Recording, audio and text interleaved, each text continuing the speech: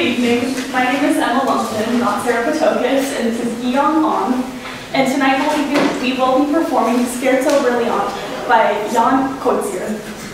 Koetsier is a very renowned Dutch composer and conductor.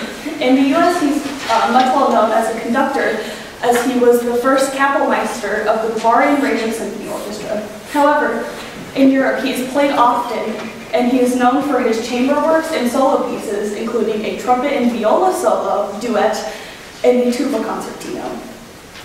Picture this. You're a cartoon pirate on a cartoon pirate ship going on adventures. The captain of your ship, although he is brave and daring, he is often caught daydreaming of being on land and basking in the sun in a meadow.